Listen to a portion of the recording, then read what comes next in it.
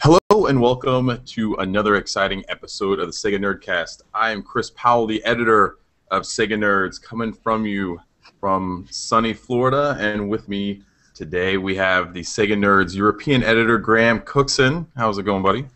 Hey, it's good. How are you? Not too bad. Not too bad. Nice.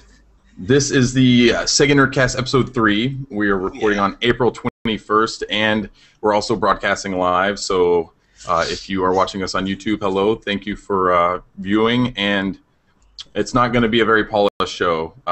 We do that once we do our post-edit in our audio form. But we do have some really cool things in store for you today. A matter of fact, later on we're going to have Roger Vega on the show. He is the owner of the Sega Pluto Prototype 1 system that has been capturing gamers' hearts and minds this past week. Exciting stuff.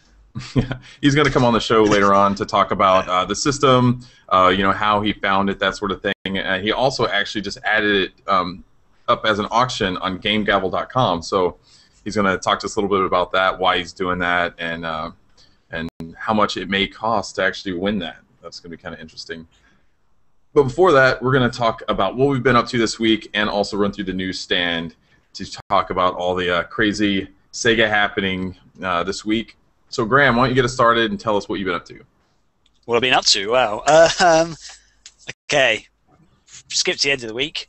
Have you heard of something called Honest Trailers? It's on YouTube. No. Okay, it's basically this guy's got a really cool voice. He does a voiceover for trailers of movies and DVDs and stuff, but does them like in an honest way. So it's once the movie's normally been launched and stuff, that he talks about stuff that happens in the movie with clips of it, but it's like a funny trailer he basically makes up.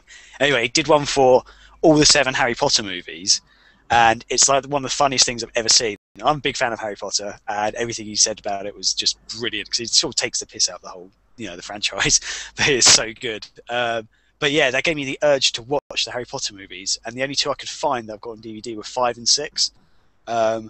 And book-wise, book 5, The Order of the Phoenix, is actually my favourite book.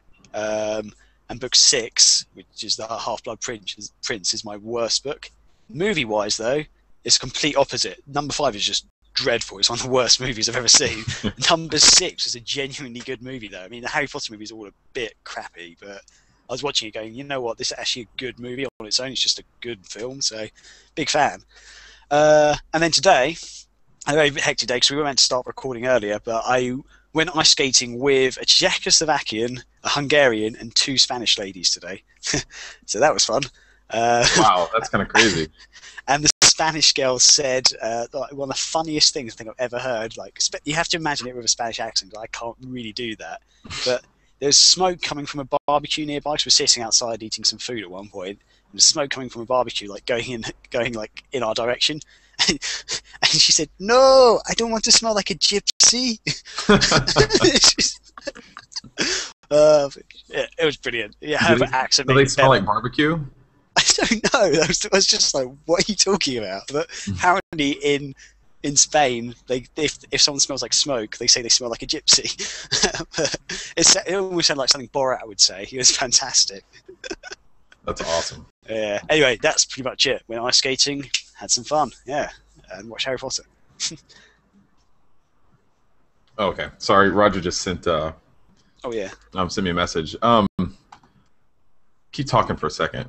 Sorry, my Twitter app on my because I got a Windows 8 computer. My Twitter app just pinged up on my screen, and then like maybe it went big. So yeah. That was pretty much what I did this weekend. You still want me to keep talking? More seconds. Okay. Last Friday, not this past Friday, but last Friday, we weren't able. I guess we recorded a little earlier in the week, so I wasn't able to tell you about it. So we went out. I'm still out down here in Florida, like I was saying before. I'm gonna take off my glasses. And we went out to do like exercising. We call it PT in the Air Force, physical training. Okay. So we all went out to do some exercise as a group. The whole school did. And there's like almost 200 students. So we all get out there, and they're running us through all the exercises that we're going to do and everything. And we ended up being outside in the afternoon for about 3 hours. And at first, it felt really good outside. It was kind of cloudy and there was a nice breeze. But after about 30 minutes, it got really hot. Like the sun came out. It was just really sunny. I got so sunburned. Probably one of the worst sunburns I've ever had in my life. I didn't realize how bad it was until probably that night. And I got like the chills, like, and I couldn't like sleep. I was cold, but I was hot at the same time. Really bad. My face started blistering, like right here. Like I got blisters. You can still see like this, like right here and like up here. It's all like from the.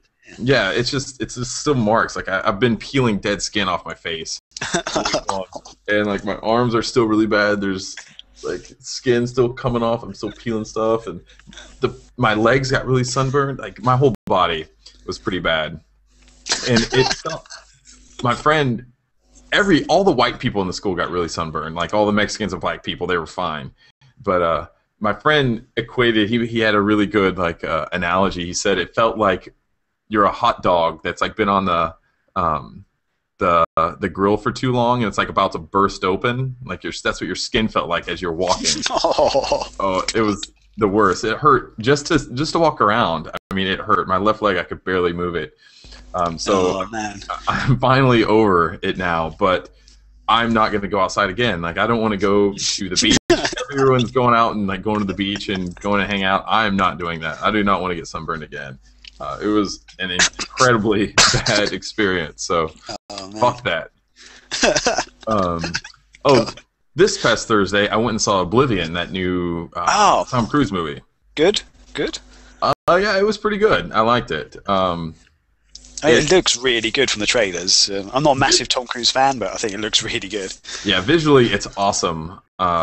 It was, if you watch the trailers, I don't know. I guess you've already said you've seen the trailer, but I would have suggested you not watch the trailers because it's definitely, it gives a lot of spoilers and stuff away in the movie because you kind of have a pretty good understanding of what's going to happen right away, which the movie kind of isn't so like open about some of the plot twists and stuff. Okay. That the trailers show.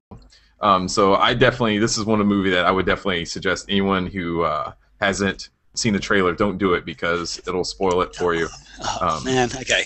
Yeah, but it was still pretty good, and like I said, visually it was amazing. There's some really awesome scenes where it just shows like the United States that's basically just been completely obliterated through a series of like earthquakes and natural disasters and stuff like that.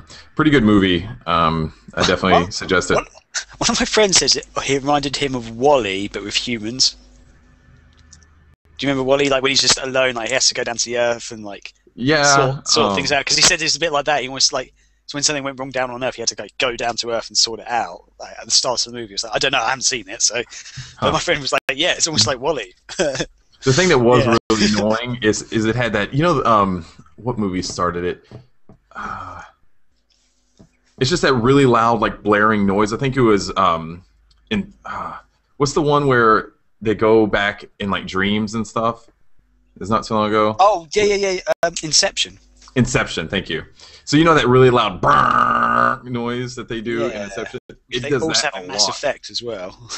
They did it in Battlefield 2, I think.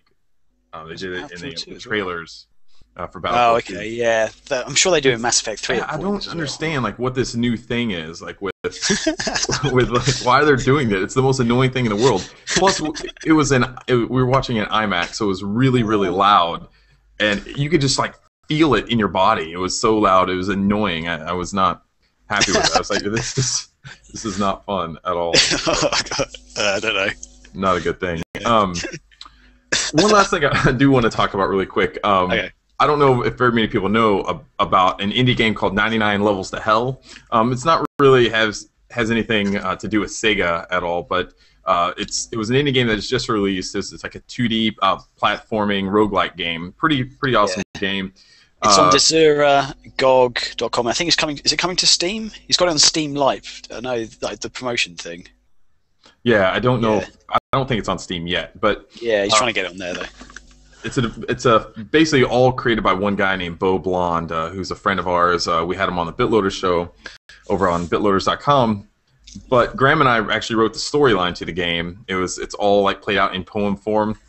I'm pretty proud of it. But Bo ended up contacting us this week saying that he's going to be working on another game, and he wanted us to work on the storyline for that game too. So that's awesome. I'm pretty excited about that. What do you think, Graham? I'm very excited. I mean, because on 99 Levels to Hell, Bo sort of had the story pretty much, but we didn't have because we did it in poem form. We didn't have the poem written out, so we sort of did the poem for him basically, and the storyline that we wrote was basically structured around what he had. But he said with this one, hopefully we'll get to write more of the story, which I'm really excited about.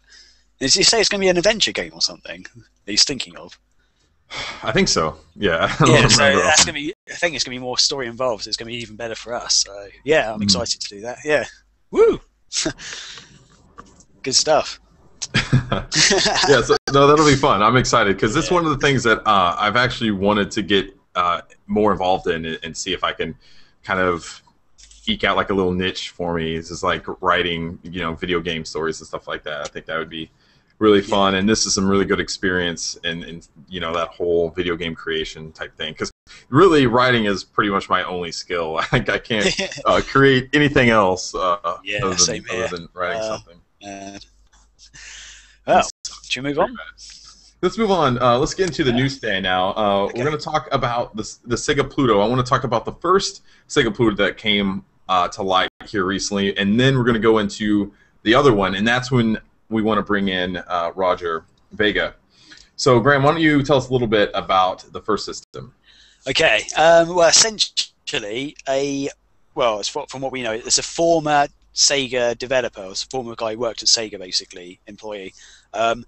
He basically just came out and told people about this SEGA Pluto, which was effectively it's a SEGA Saturn with a built-in Netlink adapter, so you can go on the internet directly with it. Before, you'd have to actually buy an adapter you plug into the back of the Saturn. But this was a bigger unit, bigger console.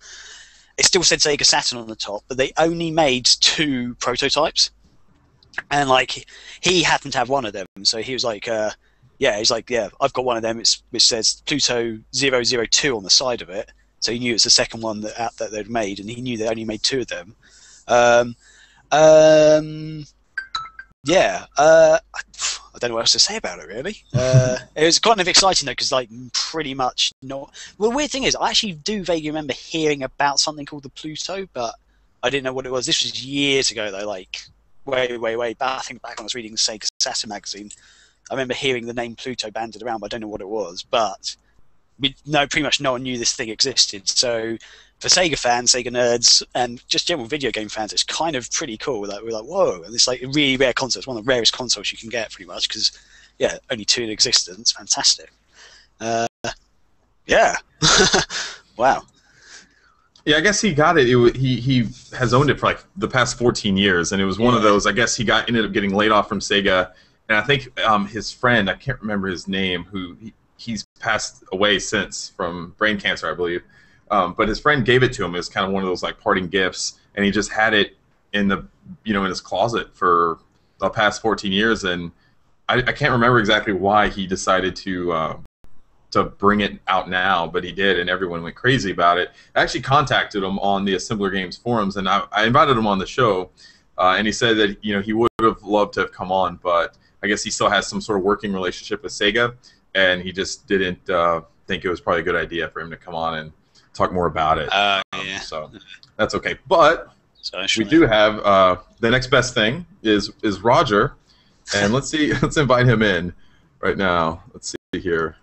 We're gonna invite you in, Roger. Okay. Let's see. And so, tell us a little bit about Roger, Graham.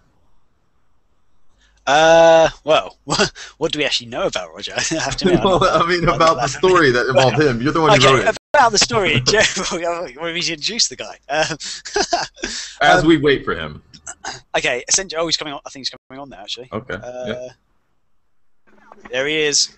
Yeah. Oh, hey. What do you know about Roger? Yeah. How's it going, man?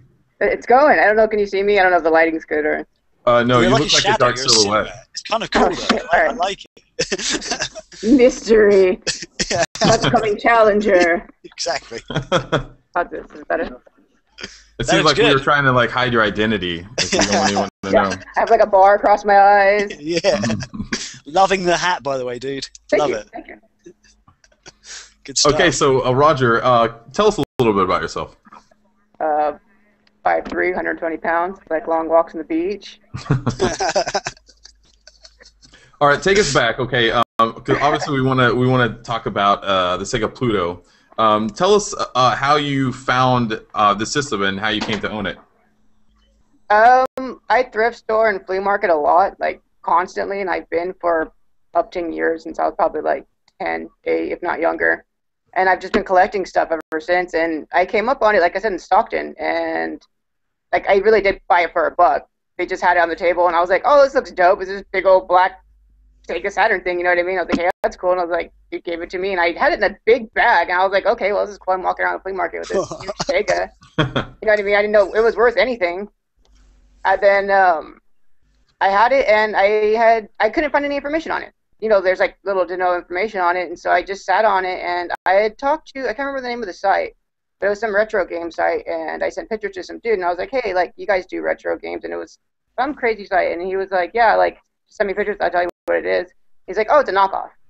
It's a Japanese knockoff. And I was like, okay, it's a really good knockoff. You know what I mean? Because it loads up and everything, and so I tried putting Japanese games in it, and like Super Magnetic said, it wouldn't load. And so I was like, okay, it's probably broken, whatever. So I just had it sitting in a drawer this whole time. And then I just been sitting for all these years because I thought it was broken and I thought it was a knockoff. And so when did you buy it then? Huh? When did you end up buying it? It had to be, like I said, 5 or 6 years ago, if not way before. I mean, like I said, I collect so much stuff. It's just one more thing I have sitting around, you know. Mm-hmm. And then Super Magnetic made his post on Assembler. Then I seen it on Destructoid before I went to work in the morning. I, checked Destructoid or checked all different kind of blogs and stuff. And then, so I just messaged him on Destructoid, and then I got on Assembler and messaged him, and then I just made my video. Oh, man, that's so cool. It's ridiculous, really. It seems really silly, and it's really funny because, like, I started posting on it, and then I started getting all of these, like, reposts through different sites, and then now there's, like, all these rumor guy found it in a garage sale, and it's like, I distinctly say I found it at a flea market in the video, so I don't think any of these people are copying, pasting this rumor, or even watching my video. Yeah, because when you sort of tweeted out, Twitter went pretty much crazy about it. Like, I just remember seeing all these tweet feeds coming up, and it was awesome. Like, yeah, it's been really crazy. Yeah. I think the fact that you got it for $1 is just like the best find ever. Like, not just for Sega fans, but for like any like video game nerd ever. That's like the best find. $1. It's like, well, and it seems ridiculous. It just seems silly, right? It's like, really, somebody would sell this for $1? But I mean, I had no idea what it was, and I'm hardcore about it too. I'm just excited as everybody else. Yeah, man. So, what made you like put it up on because you put it up for auction now on what's the website? I can't remember the website. Gavel or something? Gavel. Yes. Gavel.com. Yeah. What made you put it up there? Is it just literally you wanted to see how much you could get for it, or you just want to share it with the world? Yeah, share it. I mean, because more people are going to check out their site and see it. And I mean, I'm kind of interested in how much it's worth, but I mean, help my parents pay bills and stuff. You know what I mean? Like. Yeah, that's cool. That's awesome. It's gonna do more for bills and everything than it is sitting in my drawer for another 20 years, Yeah, true. And I don't like sitting on something that expensive. It makes me feel paranoid having something that valuable. I mean, I guess I go to so many thrift stores and flea markets. Everything I have isn't worth nearly that much. Yeah, man. But because the thing is, we posted up the story that you were putting up for auction. Was it today? We posted it up. It was last night. Oh, it was last night. Okay, because I've been out all day and I just saw it on my phone. I was like, okay, you know what? I'm going to click on the link. I'm going to see how much it is because I might pay like a couple of $100 for it myself. Yeah. I don't have much money. It's on $7,600. It's crazy. No, it was in the first hour too, which is even crazier because I posted it and like the first 5 minutes it was like $50, and I was like talking to my girlfriend, like, yeah, we made $50. I made a $49 increase profit, and then like we went to the store and came back, and I was like, oh, it's at 7,000. Like, oh, all right. Yeah, just like no. I was just like, yeah, I could probably stretch to a couple of $100. No. Yeah, there's only 3 bids on it right now, and it just skyrocketed. Like, man. And if it tends to be like, if it works out like, like in eBay, like the last few minutes are always the most exciting because everyone just starts bidding on it. If it turns out like that, you're going to get a huge amount, dude. It's going to be amazing. Yeah, it's crazy. Like I said, it seems silly. It just seems really unrealistic. You know what I mean? Just sitting on something. I'm pretty stoked about having it. I mean, I'd love to keep it or even give it to a museum or something. But I mean, yeah. As much as I need a nice tax break right now. Well, it's got just over 4 days left on it. 4 days, 8 hours, according to this that I'm looking at now. Yeah, something around there. Yeah, so if you've got the money, feel free to bid on it, guys. Like, yeah, if anyone's out there, gamegavel.com, check it out. Yeah, it's awesome. So I had a question though, because in the description, it almost read like you were more interested in finding out what the value is of the system rather than selling it outright. Is that true, or are you looking actually to sell it through Game Gavel? I'd like to sell it through Game Gavel. But, I mean, yeah, I'm kind of curious to how much it's worth. I mean, it's just so rare. I mean, I've asked people. I've talked to a lot of different people, and they're like, I really don't know where to start. There's no – even on Game Gavel, they made me my own section for Sega Pluto because there was no section for it. Because nobody knew. It's like I'm sitting on Tesla. You know what I mean? You don't know where to start. It's like I just make up a number, and that's how much I'm going to sell it for. Well, the crazy thing is I think this is pretty, and I said this in the article I wrote last night. I think it's pretty unprecedented for any time in the game industry for just a previously unknown console to just spring up out of the blue, and then all we know is that there's 2 of them. So I mean, it's incredibly rare, probably one of the most rare systems of all time. How do you put a price on something like that, you know? Yeah, exactly. That's where I'm at with it. It's just kind of like see where it goes, really. That's kind of like how I want to know how much it's worth, too. Just where do you start? I mean, has anyone in the, I guess, the collectors scene thrown you a number on what they think it might be worth? No, not really. I've had people on YouTube try to make me like, what's the lowest you'll sell it for? It's like, give me $300 for it, No, but I haven't really heard any collectors like mention anything to me. I mean, my emails are easy to find. I'm easy to find on YouTube. Yeah. I'd be interested if anybody wants to give me any numbers or any info, especially info, because I've been dying to find out more about this thing. The Super Magnetic knows some, but he only knows so much too. Yeah. I was hoping to actually have him on the show. But like I was saying a little earlier, he said that he has still a relationship with Sega and didn't really want to come on and possibly, I guess, mess it up or whatever. But I'm glad we had you come on. But okay, obviously this is like the biggest find you've ever made during your video game hunting and things like that. What's some other really great finds that you've had? I found a Sega Nomad with the case, with the car charger, and the battery case for $8. Oh, wow. Sweet. And it's not scratched. It's just been sitting in the case. I got a sealed Zelda 64 for $1. Oh, that's pretty good as well.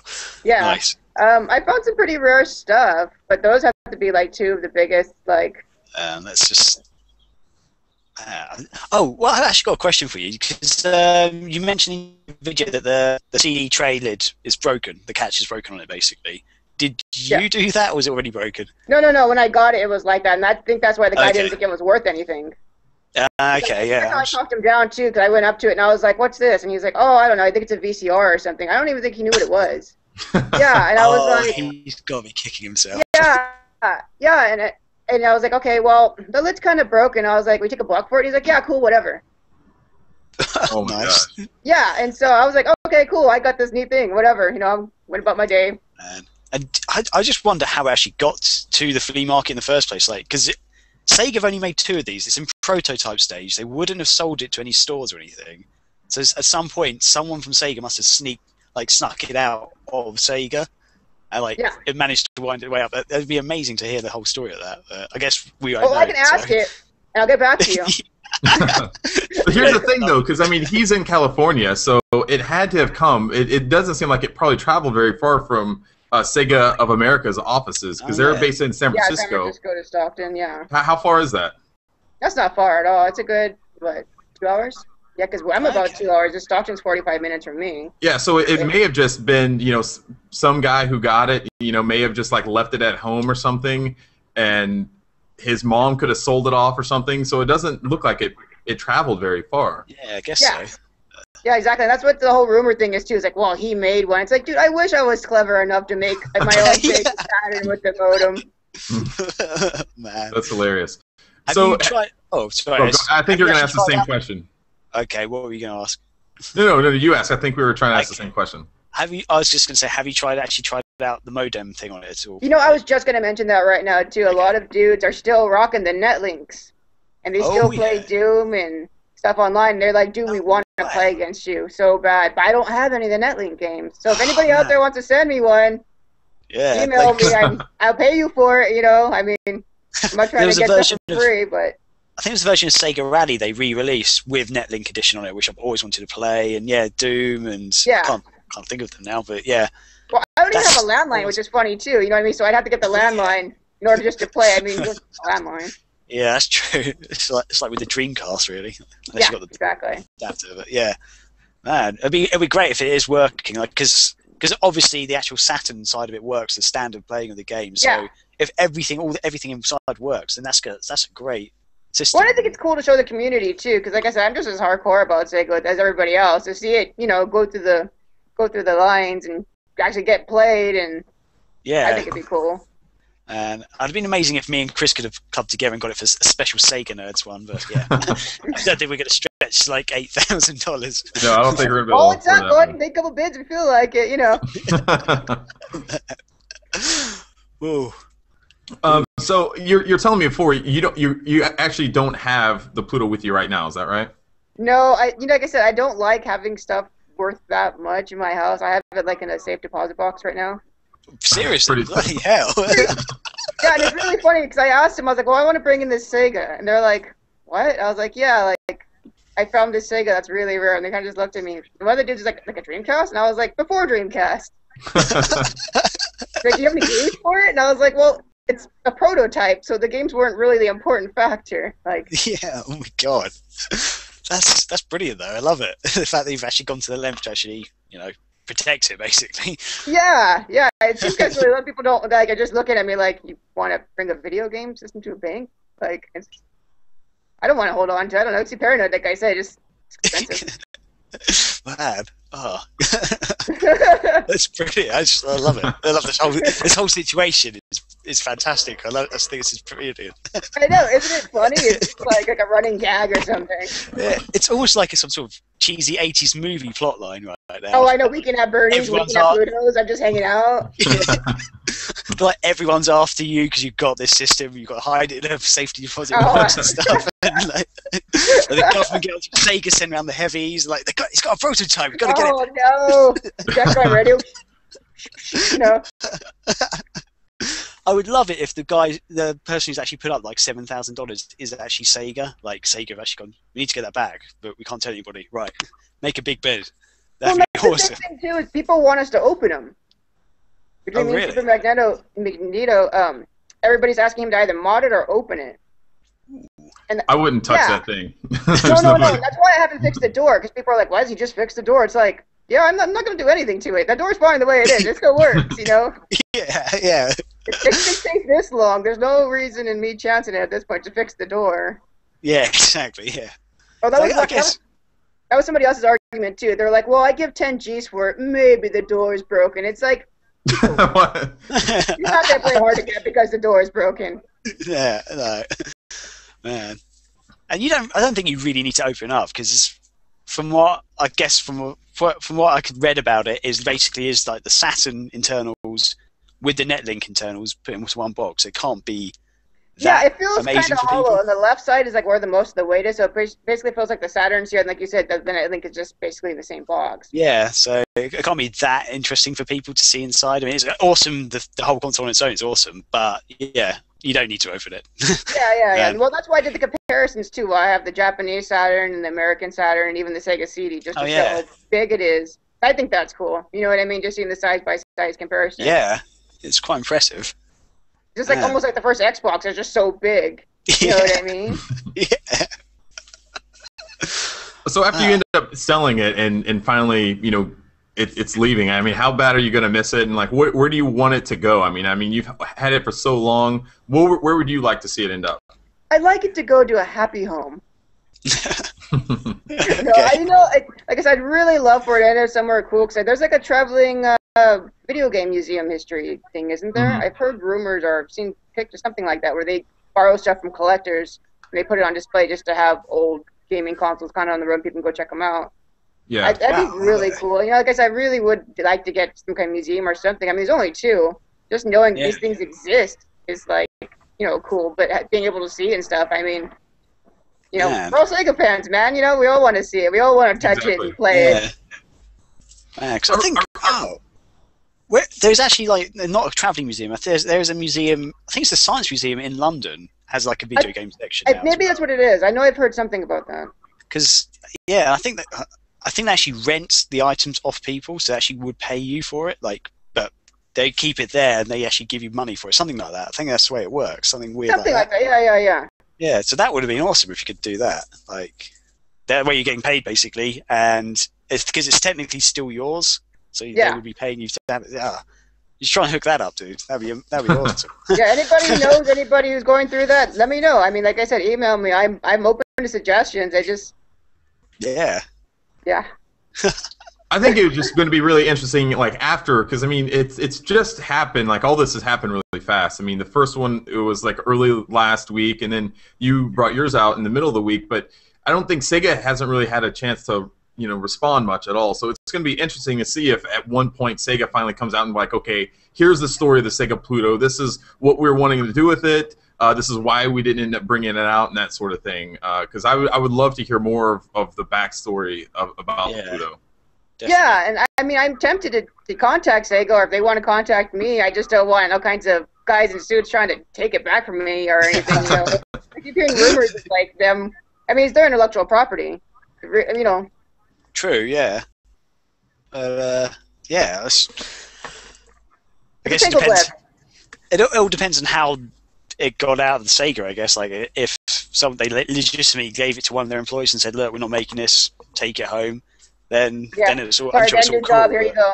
Yeah. Well, because I mean, Sega kind of has a precedent of combining systems like this. I mean, they had the Neptune that was essentially a Genesis and a 32X in one system. Yeah. So I mean, but that was never released. So we know that they've toyed with doing things like this in the past. So I guess they were doing that with the next generation with the Saturn. I thought the Neptune was released eventually, but only in like Mexico or someplace. I don't think it ever got released. Okay. Well, there might be another prototype out there. Yeah, I mean, I've seen some. I believe I've seen a physical prototype, like a picture of one, or it may have been just maybe it was just I don't know, like but it looked like a really smaller like Genesis, like it was like more like flat and longer. Huh. I don't know, but it was just I don't know. It's pretty awesome, and I think the reason why they didn't end up doing anything with the Pluto is because obviously the Saturn didn't have that long of a life before Sega went ahead and pushed forward with the Dreamcast. Well, I heard the modem's still 28.8, so with the Dreamcast they went with 56K anyway, so it would be the point. Yeah. Right. But I guess, well, speaking about that, that's literally with the Dreamcast, that's what they did. They sort of must have seen, we can actually put the actual network adapter in this, and then with their next system, like, let's just do it. Let's go for it. Put the modem in straight away, because the PlayStation didn't have that, did it? The PlayStation 2, I mean. Sorry. No, they have that network adapter you get after the fact, the Final Fantasy. Yeah, exactly. So, like, Sega were like, because with this prototype, they were toying around with the idea, obviously, for it with Saturn. They must have thought, the Saturn's going to be finished soon anyway. Next system, let's do it. Let's go ahead with it. So that's a pretty cool bit of history there. Like, must have been the way it worked out, really. Yeah, well, and there's another sketch that somebody put up from an E3, I think from '96, and it's the same console I have, but it's white, and it's just a sketch of it. Oh wow, that's pretty awesome. It's called Black Belt or something. Yeah, you might be able to Google image it. It's Black Belt or something. It's the same exact shape and everything. It's just white. Because I think the Saturn was originally called Black Belt. That's the code name they had for it. Okay, so maybe that really rings a bell. This Black Belt. Yeah, and then I think the Dreamcast was like the Katana and there's another one. So I was just looking up that Sega Neptune was planned for release, but didn't. For some reason, I thought they released it in Mexico for some reason later. Because they've got Tectoy releasing Sega stuff in Mexico still. Huh. Yeah. They got like the Genesis 4 or something out there now because it's still the same stuff, but Yeah. they keep remaking it. Well, for some reason I thought they've released it out there, but apparently they haven't. Yeah. You know what though? I also have to think that like this was probably not even that big of a thing for Sega of Japan. It was probably more of a thing that Sega of America was working on, like maybe independently, because there was only 2 prototypes and they were both North American systems. So, yeah. Regional. Yeah, they're all regional locks in North America, so you have to think that it's something that North America was working on at the time and not in Japan. So that's kind of interesting too. And back then, the North American, I guess, headquarters of Sega had a lot more pull than they probably do now. I think most of all the big decisions are made in Sega of Japan. Back then, Sega of America were doing a lot more stuff with it. Yeah. Yeah, because it seems to be this focus is very much shifted to Japan and London now, because Sega West is actually based in London now, whereas Sega America, so Sega West actually has the whole of Sega Europe, Sega and Sega America involved with it under it. So Sega America, as far as I'm aware, they don't have that many big decisions anymore. This is my understanding of how it's now working, but yeah, so it's Japan and London. Man. All right, well, Roger, I want to thank you for coming on the show today. Where can people go to find out more about the Pluto? Like I said, go ahead, just check YouTube for Sega Pluto 01, or check the Game Gavel. There's a lot of info on that too. If I find any more info, I'll put it on either of those two. Anybody else knows anything, go ahead and contact me. I mean, I'm just as interested in as anybody else. You can be anonymous too. I won't put you on blast or anything. Should we put out your part of history? Should we put out your Twitter name there, or? Oh yeah, Twitter too. Like KidVid666. Cool. Yeah, we'll add that to our show notes so people can click on the link as well. So yeah, KidVid666 for people who don't know. Awesome. Yeah. Thanks again for coming on the show. Maybe we can have you back next week after the auction has ended, and we can kind of talk about the process on how you plan on getting this priceless piece of video game system to whoever bought it. That's going to be yeah, I know. I've been thinking about that too. I know just as much as you do, but that'd be cool. I imagine right now there's a team of Ocean 11 people breaking into that deposit box and stealing the Pluto. So when you go to get it, I know. Right? I don't want this money. I want this old prototype. Old bars. You're going to open up and it's an old Atari Jaguar in there. Oh, no. Replaced it. Oh, that's awesome. Awesome. Well, good stuff, man. Thanks for coming on. Well, thank you for having me. Thanks. Take it easy. You guys too. Cheers. Cool. And I think, okay, sweet. Awesome. That's great. Cheers. That worked out a lot better than I thought it would. As far as just actually the I don't know.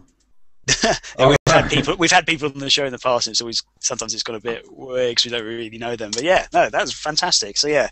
Well, I mean, just the logistics with the internet. I was just waiting for something bad to happen because I don't have the best internet right here. Yeah. So that was awesome. Yeah, I'm glad we were able to have Roger on the show, and it'll be cool. I'm really interested in following the story and seeing how much this thing's going to go for, because I have a feeling it's going to go for more than 10,000.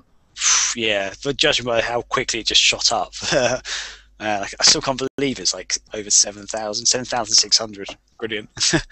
Yeah, because I mean, you got to think that was it Nintendo World Championship? I think that's probably one of the rarest games around, and it regularly goes for more than $20,000. So which game's that? Nintendo World Championship.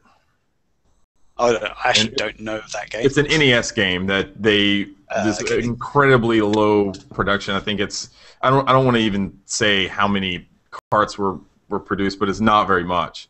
But I know that the Pluto has to be way more rare. I mean, there's only 2 of them made, so and the fact that it actually still works and everything too. So that has something to do with it. So anyway, let's get on to our next topic. I want to talk about Big Blue, the Kickstarter campaign that Ed Annunziata has created. Of course, he is the original creator of Echo the Dolphin, so he is using Kickstarter to fund a spiritual successor to that game. It's called Big Blue. Unfortunately, it just hasn't been very successful. I think right now it's about $52,000 in pledges, and they had a $665,000 goal. So I think there's like 4 or 5 days left. 8 days, I'm sorry. 7 to go. Okay, yeah, so it'd be 7 on that one. Yeah, it would be 7 today because it was 8 yesterday. So anyway, Ed put out an update last night, essentially saying that he knows that this one's not going to be successful, and he thinks one of the reasons is because people just can't play the game. They don't. He thinks that people can't really understand his vision for the game. And when we actually interviewed Ed at GDC, he told us a story, and is essentially the same thing. When he was pitching Echo the Dolphin to SEGA reps back in the day, they weren't very enthusiastic about the game that he was trying to make. But he said, just give me a little bit of time. I'm going to come back with a playable build of the game, and then I'll show it to you then. And he said it was only after that he brought it back and showed them that they really understood what he was talking about. So I think it's kind of the same thing, that he thinks that people just aren't really understanding what he's trying to achieve. So what he's going to do is he's going to go back and he's going to create a smaller build of the game, and this is called Little Blue. It's going to be completely free, and players are going to have, you're going to get a fully controllable dolphin, another creature. There's going to be song mechanics that actually play a big role in the game, 2 big environments, and your own private ocean environment. So basically it's just going to be, from what it sounds like, a small demo of the game, essentially. Once he does that, he's going to put Big Blue back up on Kickstarter with a smaller goal and work his way up from that. He's going to also have some more clear pledge goals and rewards, and a more provide, I guess he said, more clarity on the scope and detail of what the game's going to be. So, it kind of sucks that it doesn't look like this game's going to get funded right now, but I don't know. I'm hoping that this next go around will be more successful. Yeah, definitely. Because it's kind of sad in a way that he's pretty much, as you sort of mentioned, he's having to do exactly the same thing as he did with the original Echo Dolphin. He went to Sega initially and sort of said, "Look, I've got this great idea." They went, "Nah." And so, "Look, just give me some time. I will make this game basically on my own." Because you say he basically did it on his own time, basically, originally. No, I don't think so. Okay, well, he sort of made it. As far as when he was speaking to us, we had an interview with him. He sort of said that he actually went back and made part of the game, or made the game basically, and had to go back again to Sega and say, though, "Yo, this is what I'm talking about."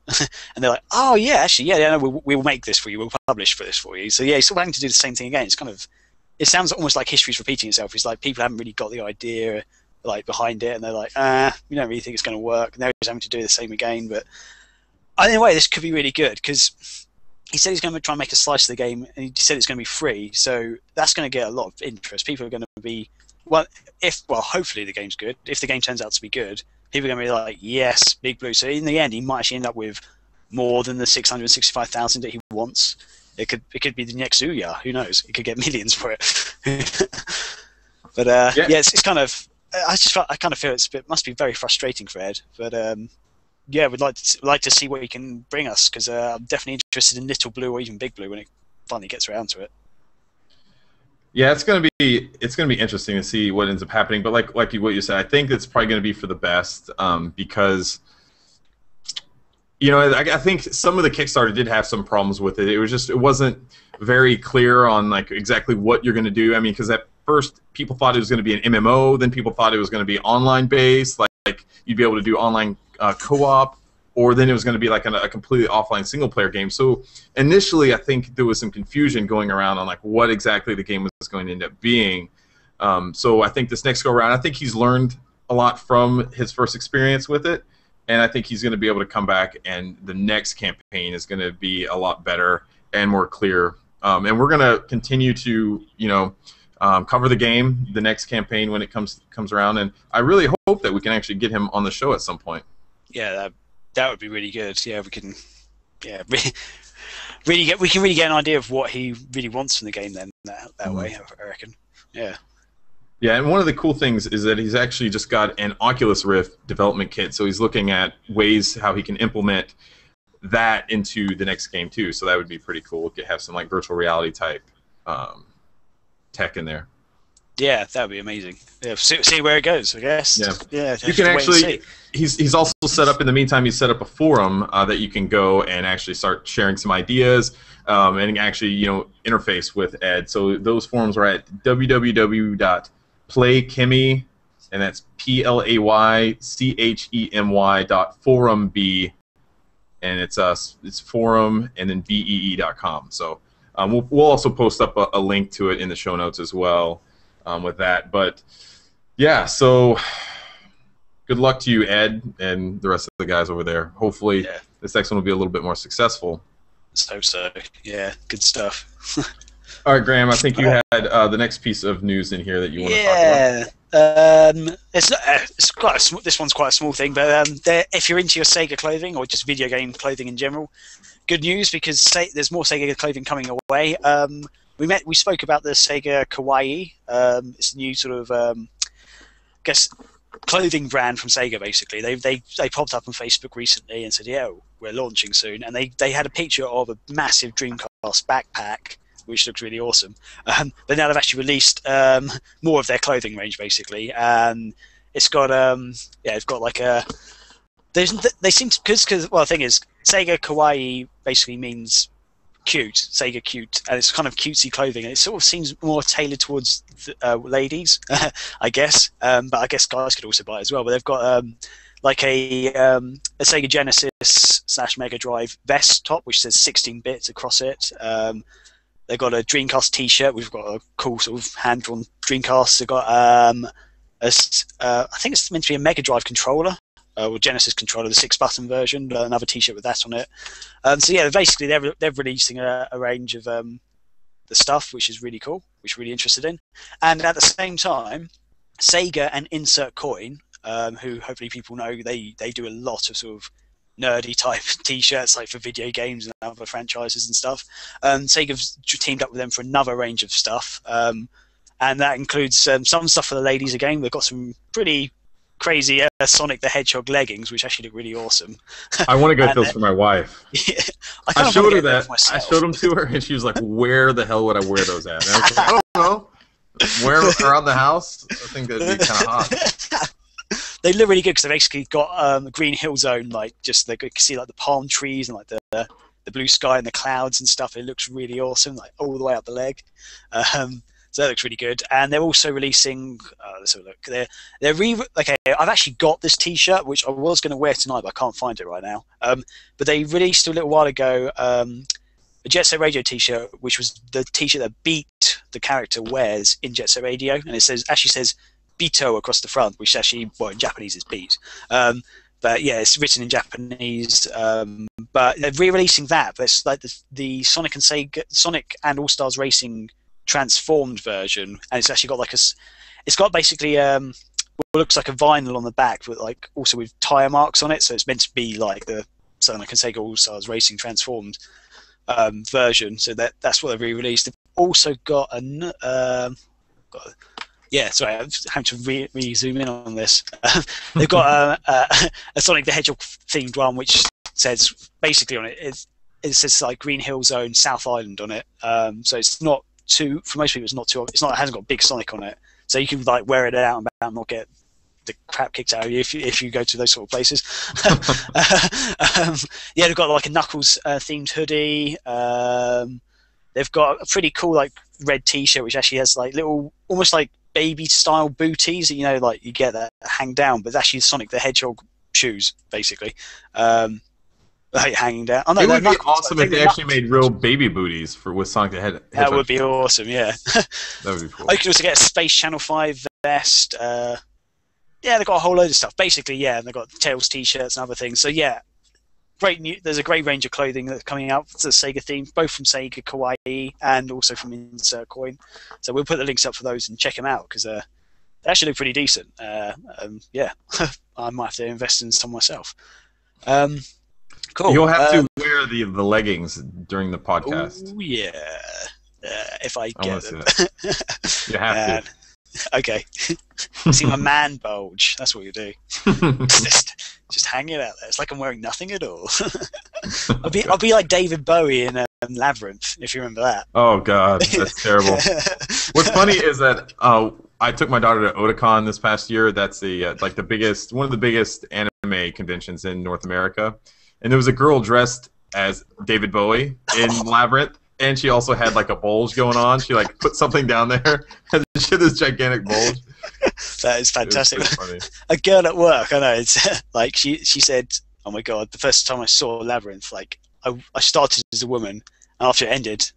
No, stand down. I just ruined that completely. She said, I started watching the movie as a girl, and when it finished, I was a woman. Same here. Yeah.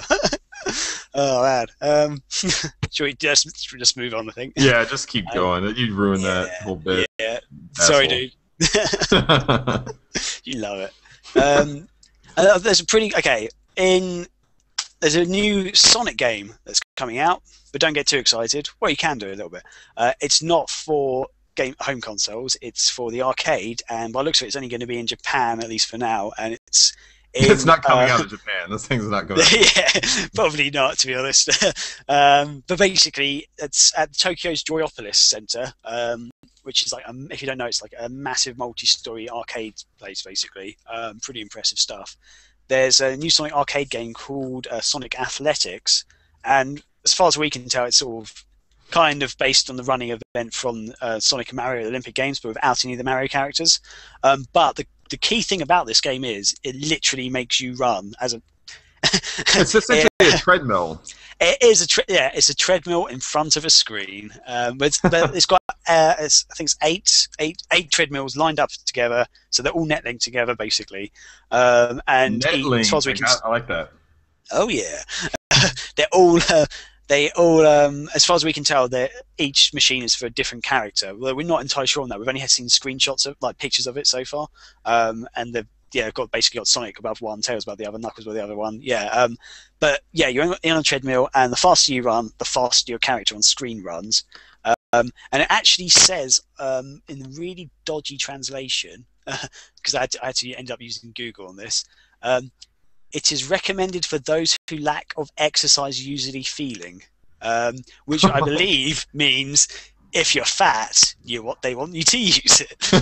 So yeah, basically, if you feel like you need some exercise, get on this treadmill, have some fun, and I think that's awesome because. I think there's a way that you can cheat in this game too, because I assume there's probably like a button that you can press to make it go faster, like a regular treadmill. What if you do that and then just put your legs on the side instead on the belt, and you can just go that way? That would be a great way.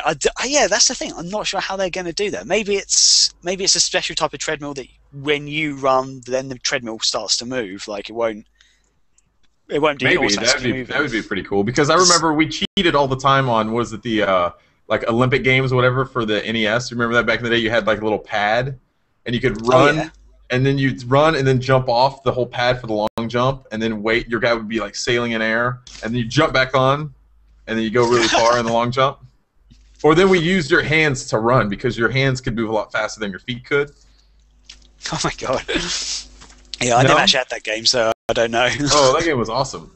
Yeah, I only got my NES in 2003, and it doesn't work. I got it from Australia, because I was in Australia at the time. Came back home and was like, yes, I can finally hook it up. No, it doesn't work. So, yeah. Is it like region locked, or is just the whole thing doesn't work? Oh, it just doesn't boot up. But it cost me $3 Australian dollars, which at the time was £1. So if it turned out to be like a really rare NES console, then I'd be just like KidVid 666, who we just had on a special rare console. But no. And then you have people wanting to talk to you. Oh yeah. Right now, I don't even want to talk to you. But I have to force you on this show to join me. Come on. But yeah, so yeah, new Sonic arcade game coming out. If you happen to be in Japan, or you fancy a holiday to Japan, go and check it out in Tokyo Joyopolis. It looks like it could be a cool thing, but it's just really sad that in the West, arcades is completely dead pretty much nowadays. Well, I think some arcades are making a comeback with the whole barcade scene. Yeah. Is this, do you remember the idea I had? That is what I'm saying. Yeah, but yeah, okay, yeah. No, a long time ago, before the barcade scene came about, this was like 7 years ago probably, Graham literally had that same idea. He's like, I want to move to America and open up a video game, like an arcade where you served alcohol.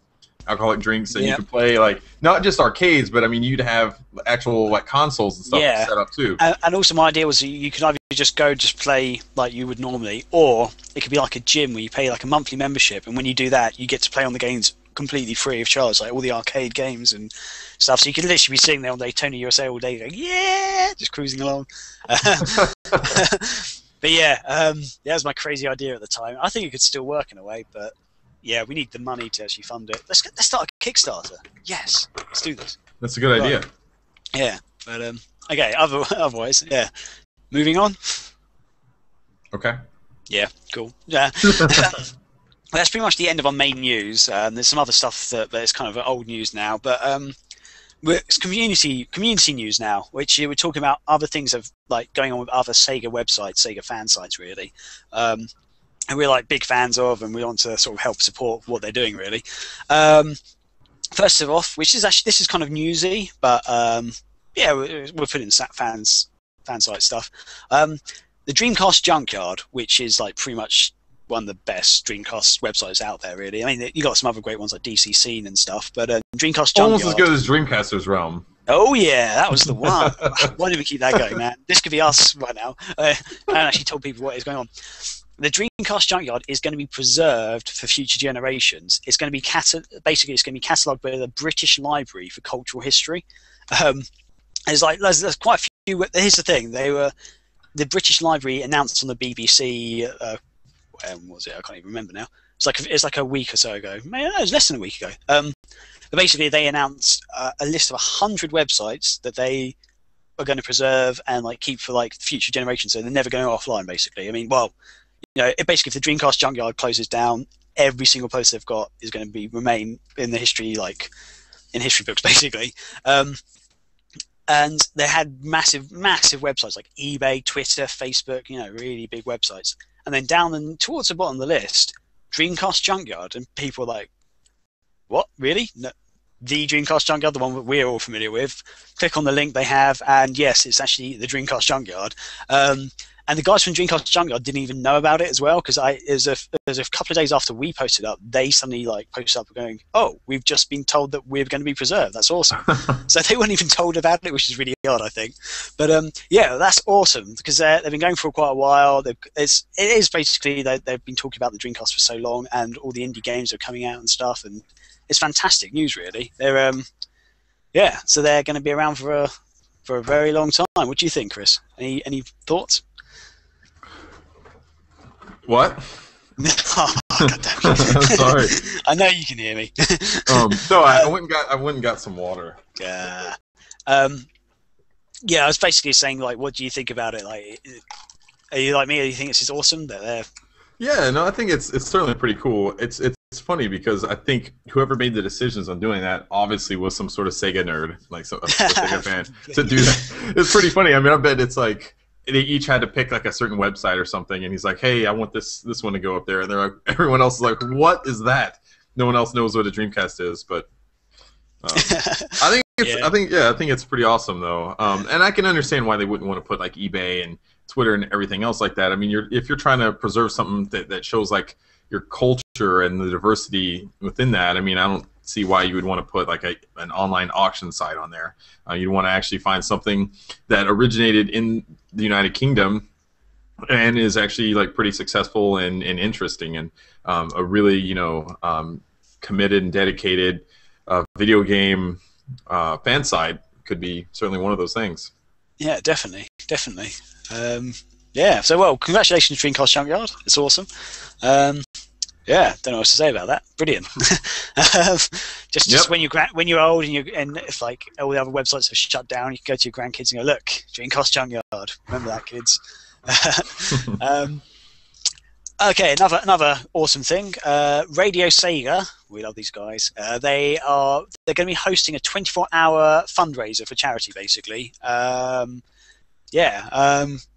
And they held one a couple of years ago. Is there any one they've done so far? I think it was November 2011. Yeah, it was called Segathon.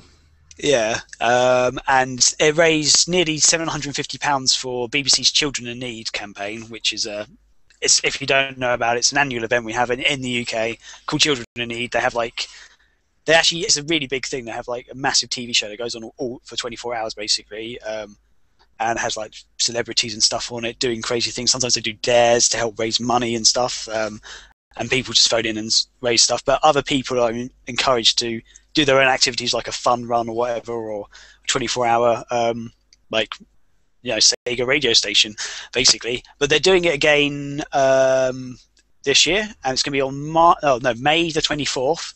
And this time the proceeds are going to be donated to Cancer Research UK.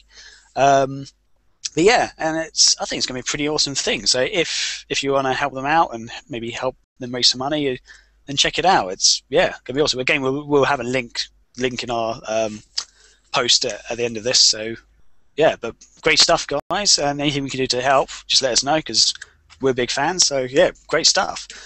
One last thing about community stuff, and I sort of kind of promised to give a shout out to Mr. Whistles on Twitter. It's at Mr. Whistles, and you spell that Mr. M-R, then Whistles is W-I-S-T-L-E-S, so it loses the H that you have in normal whistle. But basically, this is probably one of the biggest Sega nerds ever. He, according to one of his Twitter posts he did a week ago or so, he's basically got every single Sega game ever made, except for one, which is Sonic 2-in-1 on the Game Gear, and that is actually it's a game which is one cartridge which had Sonic the Hedgehog 2 for the Game Gear and Sonic Spinball for the Game Gear in one cartridge. The key thing that he needs though is that he wants a boxed version. He's basically he can find the game in the manual quite easily, well, reasonably easily on like eBay and other sites. But he really wants the box version because every one he's got is boxed, and he posted up a picture of like his collection, and it's just like his room is just filled with Sega games across the floor. It's fantastic. But yeah, he's still. I tweeted him just before the show. He's still trying to find the game.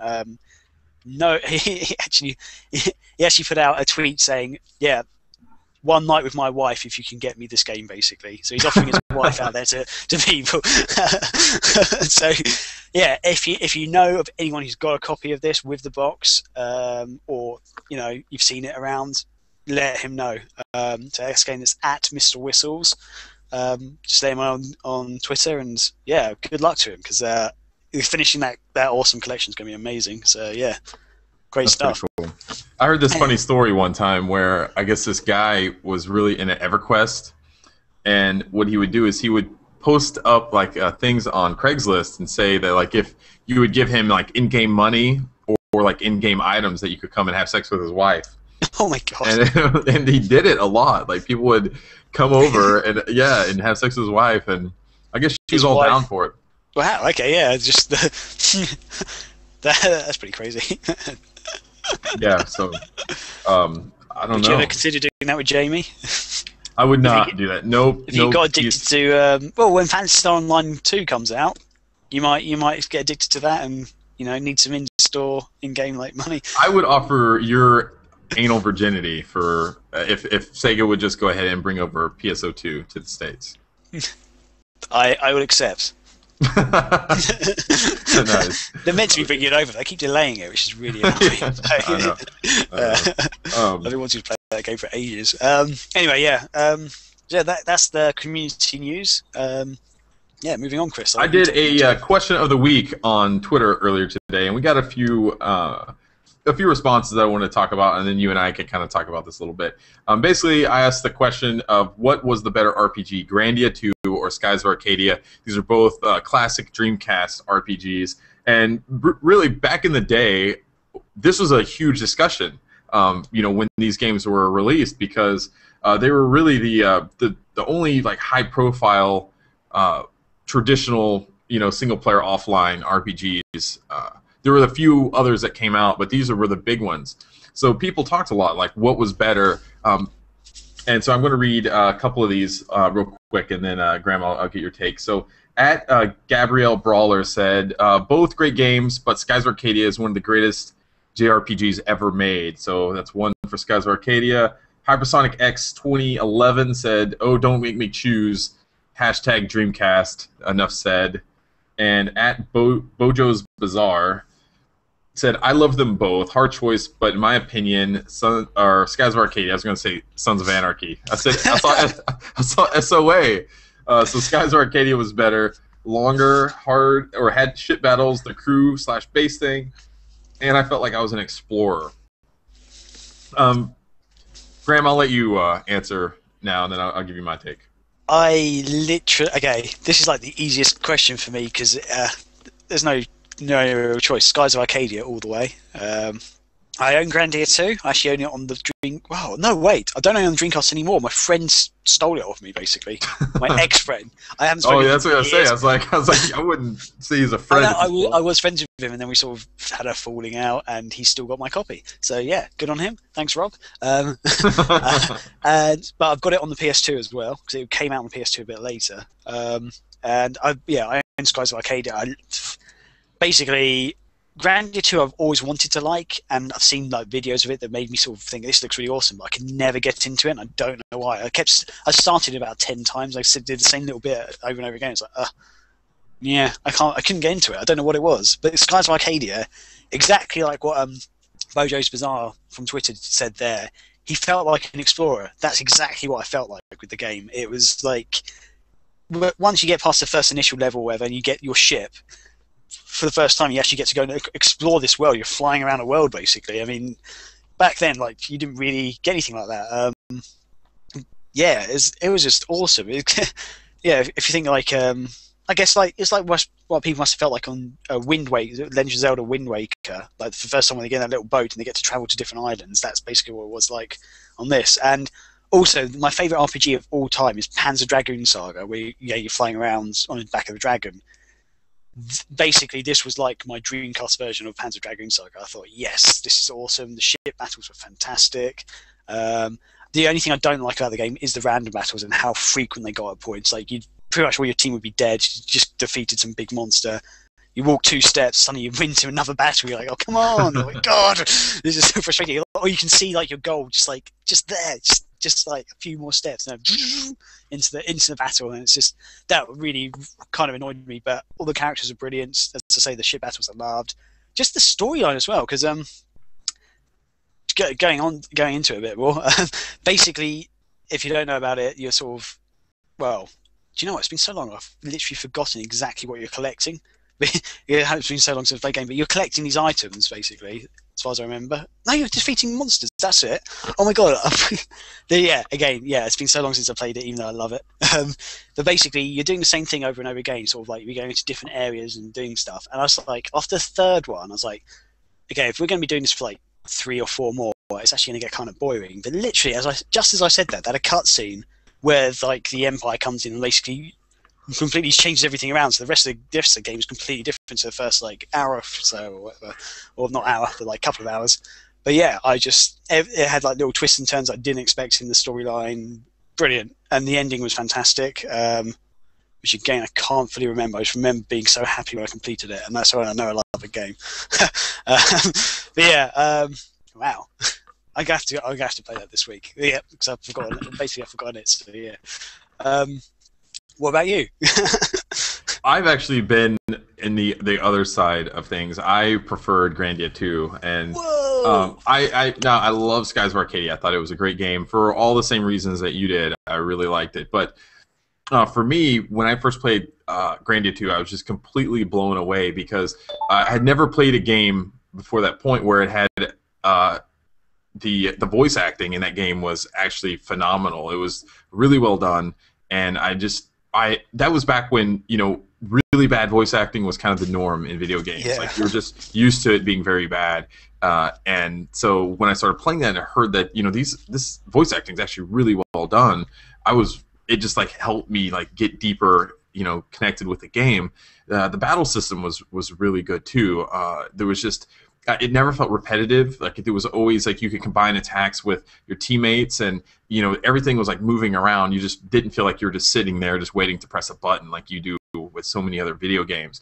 And so there was a lot of strategy involved in every single battle. So every little battle, even if it was just like you're fighting these just random like small weak creatures, they were still fun. They still had a lot of fun to it, and I just really liked the characters too. I thought the main character was really great. All the supporting characters, I can't remember their names now, but I really liked the lead-in to the final boss. And what's funny is I remember I had the game for a long time, and then I ended up selling off my whole Dreamcast collection. I'm sure you remember me doing that a couple times, Graham. I still hate you for that. Well, here's what happened. So I wanted to play Grandia 2 again, and I remember one of my friends gave me like a bunch of burned games that he had. So I was like, all right, I'm going to go back and play it. So I started playing the game, and I got to the final disc. I think there was it was a 3 or 4 disc game. I can't remember for sure, but I got to the final disc, and I was going up to defeat the last boss. Like at that part, you're like inside the boss, like going through his body. And what started happening was every time I got to a cutscene, it would just skip the cutscene and go right to the next part. Like it would show like 1 second of the cutscene, and then just go to the part right after that. So the way the storyline unfolded in that game, it was pretty much all through like full motion video cutscenes. So I was missing out on like all these really key points at the very end of the game, and I was like, oh god. And so I tried to restart it and play it again with the save, and it did the same thing again. So I was like, man, I'm just gonna have to quit playing it because now this is like gonna ruin the game for me completely. So I actually I never ended up finishing the game. So I really need to go back and do that. Yeah. But so I think Grandia 2, I would have to go with that, but I can certainly understand why people said Skies of Arcadia. I wouldn't, think you're crazy, in any way for thinking that. So, yeah. Well, so yeah, a bit of a divide there, but I think amicable.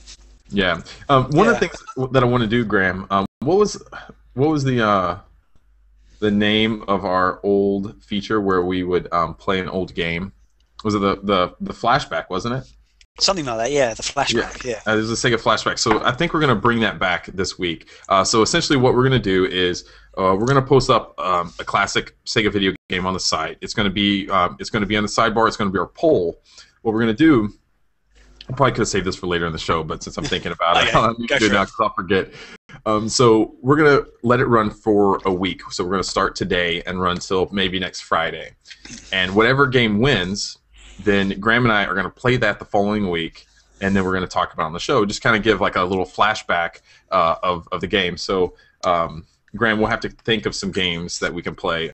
Probably all Dreamcast games. And some of the games that I brought here with me. So. Okay, yeah, it's going to have to be games we both own then, I guess. So we'll have to figure it out. I did bring a lot of video games. Let me see. Hang on. Let me see what video games I have. Okay. Hang on a second.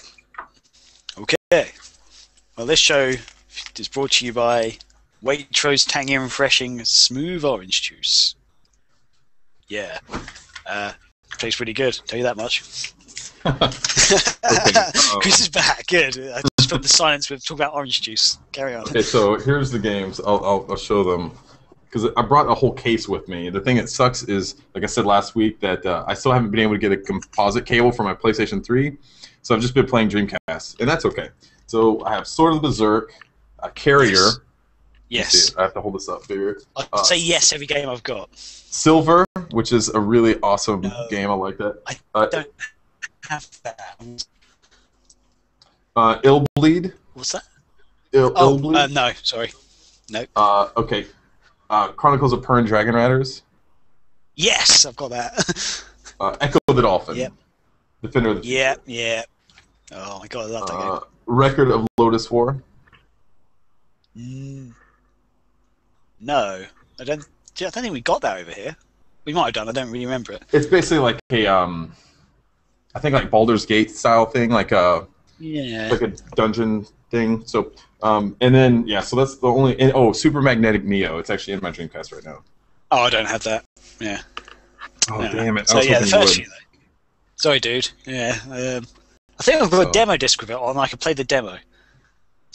No, we don't want to do that. I brought all these great Sega games that I really wanted to end up beating. Was it Vikings Battle for Asgard? I wanted to play through that. Oh. Vanquish. I wanted to beat Bayonetta while I'm here. The first Yakuza game on the PS2. So, oh well. It's kind of a bummer. You gotta get that cable then. I do. I need to get cable. I was going to say you don't need the cable, you've got a Dreamcast, but if you're going to play Sega games, then get the cable, man. Because those are awesome games you just mentioned. Yeah, so we'll figure out like 4 games that we'll put up there, and we'll actually do it right after this. That way we can get people voting on it. So we'll do that, and then we'll talk about the game. It'll be fun. Yeah. Really quickly, let's talk about what we've been playing this week. Graham, you go first. Okay. Well, yeah, pretty much the only game I've really been sort of investing time in is Hell Yeah. Hell yeah. That's the way to say it. Yeah, on the Xbox Live Arcade, I got that version. Not that there's any difference as far as I'm aware between PSN and Xbox Live Arcade, but yeah. Yeah, the thing is, I never actually, when it first came out, because we didn't have Sega Nerds up and running at the time, we'd closed down the site at that point, so we didn't really need to bother to actually get it. But it came out. I bought it when it came out. Oh, screw you. Clearly you're a better Sega nerd than I am. I just didn't have the money to buy it full price, but it went onto the Xbox Live Arcade sale last week, and yeah, it's like super cheap, so it's just like, yeah, getting that. Because the thing is, Chris and I actually played it before it came out at, oh god, where did we go to? It was PAX East last year. Yeah, thank you. Yeah, last year's PAX East. So we actually got to play it. And yeah, I enjoyed it back there. Just couldn't really afford it when it came out over here. But yeah, really enjoying it. It's yeah, I can't really. Oh, actually, there is one thing I wanted to ask you, Chris, and maybe some other people might know as well. When we were playing at PAX East, when we were talking to like the sort of developer guy who was actually there, he was talking about how the whole thing is that yeah, you're the Prince of Hell and everything, and you've been caught with there's like a sex tape of you that's got out or something like that. Yeah. Is that right? Yes. Yeah. In the American version, is it still the sex tape? I thought that it was like basically showed him like someone took pictures of him playing with like a rubber ducky or something like that.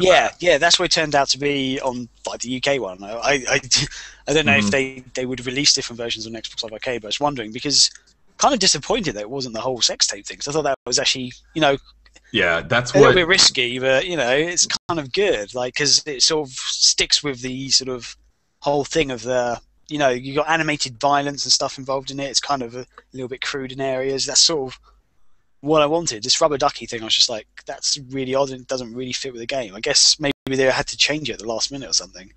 I don't know what the game's rated. Because the thing is, because when you fight most of the bad guys, they go, "Oh, we've seen pictures of you naked and stuff."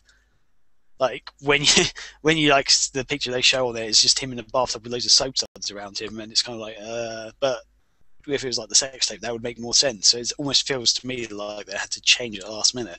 They probably did, and it's probably for like a rating type thing. Like, yeah, maybe.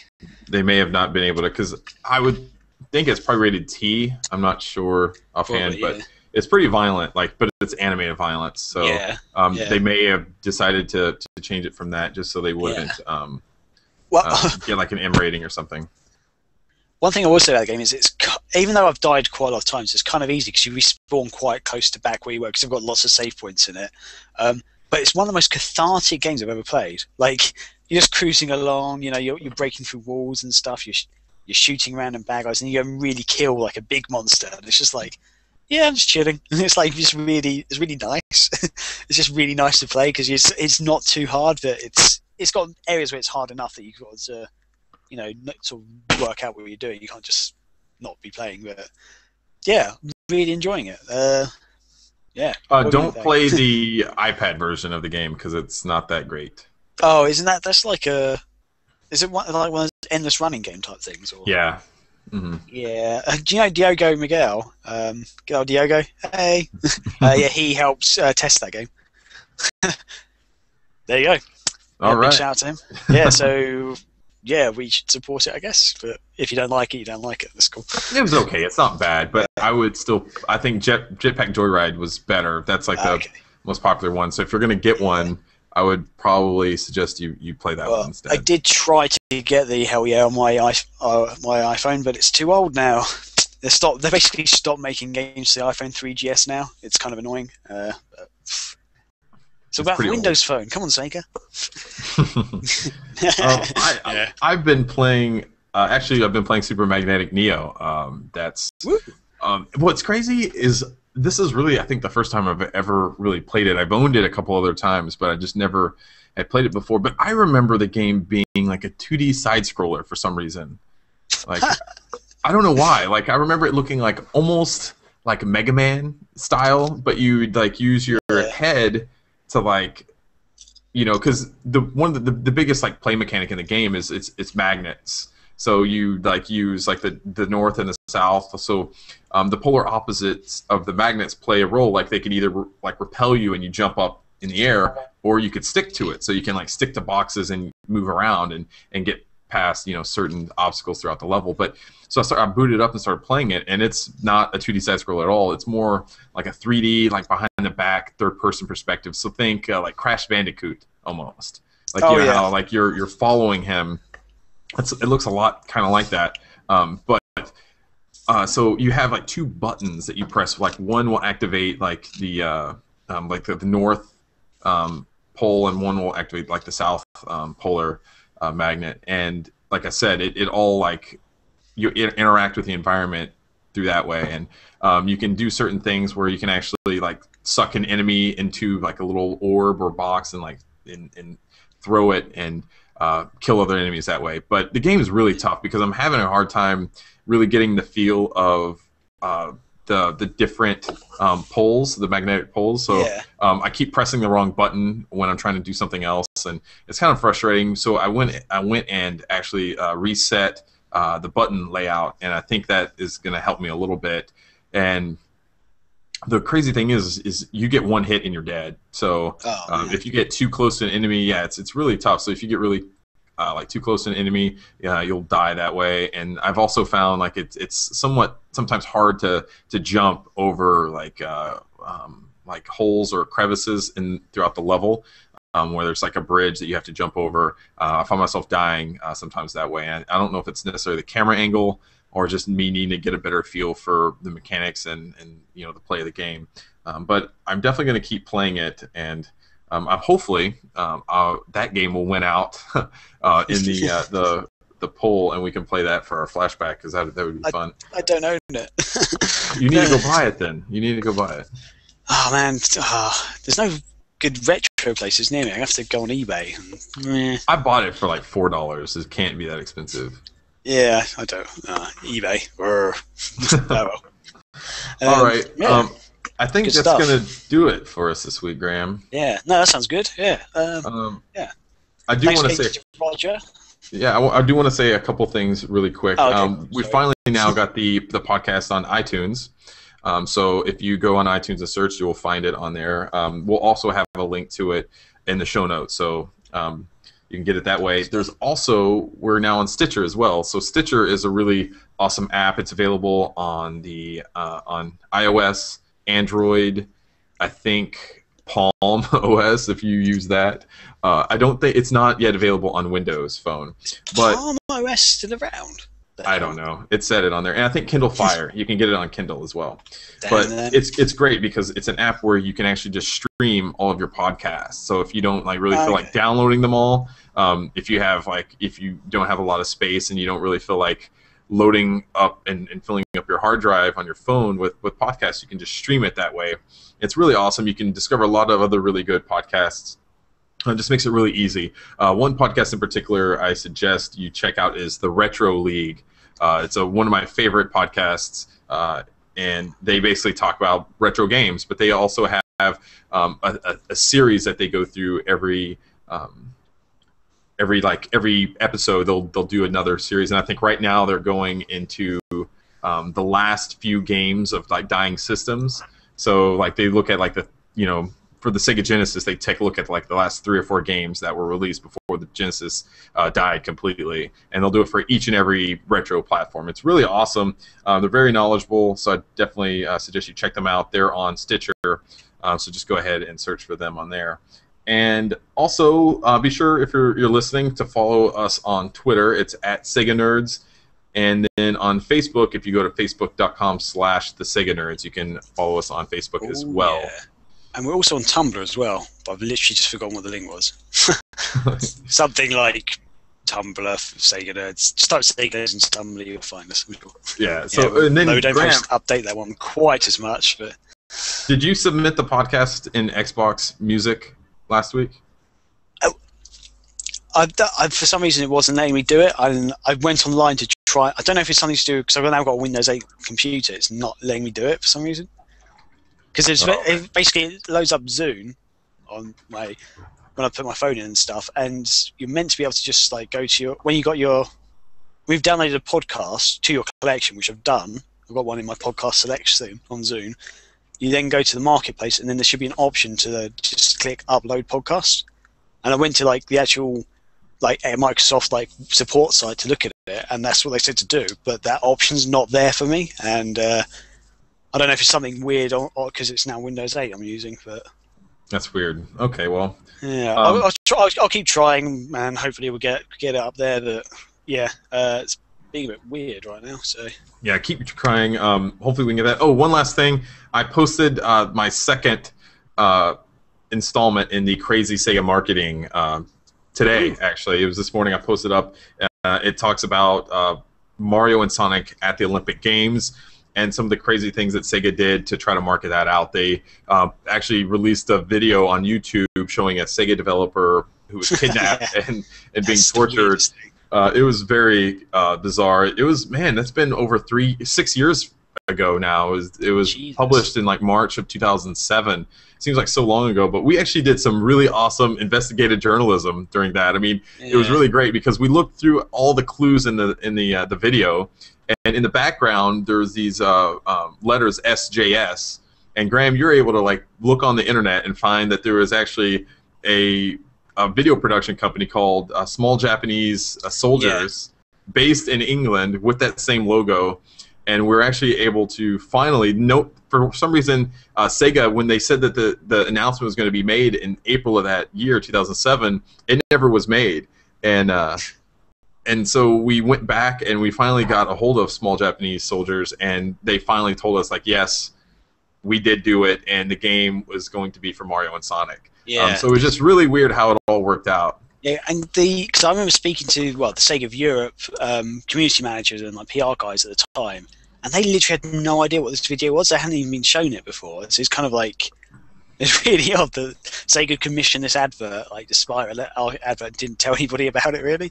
So yeah, that was one really odd thing about it because they were just. I asked them, and they're just like, this is like the weirdest thing ever. But yeah, apparently it turned out to be legit, and yeah, odd. Yeah. So yeah. Anyway, the next installment is going to be NFL 2K5. There's some really crazy stuff that Sega did. This is probably crazier than what they did with Seaman when they created the Seaman website.